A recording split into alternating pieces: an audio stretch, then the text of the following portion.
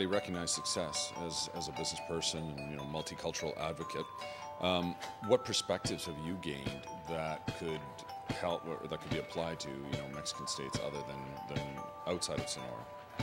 So, good question. So we are a Hispanic Chamber of Commerce, and people often ask, why is that? Why the H in your name, right? So what we're particularly focused on is the fast-growing Hispanic market in Arizona, which is now 35% of our population, and by the year 2030, we will be a majority of the state of Arizona. How does that apply to Mexico and business opportunities? Well, obviously with our proximity, we're about 85% Mexican-American. There's so many bicultural and bilingual ties between the state of Arizona and Sonora. We do constant outreach between kind of B2B or business-to-business connections. That can certainly relate to other states within Mexico.